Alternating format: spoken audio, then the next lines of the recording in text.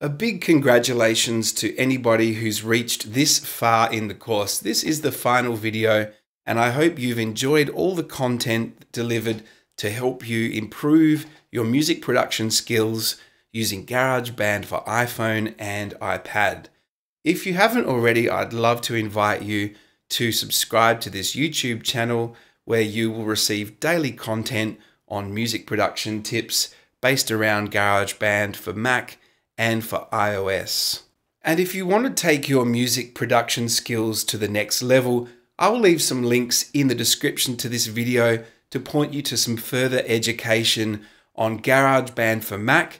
And I've also just recently started a mentorship program where I'll be taking on students, and for a monthly intake, you can join my mentorship program and I will teach you how to mix, master, release your music. You can have direct access to me via Skype and email, and I can train you to be a professional music producer.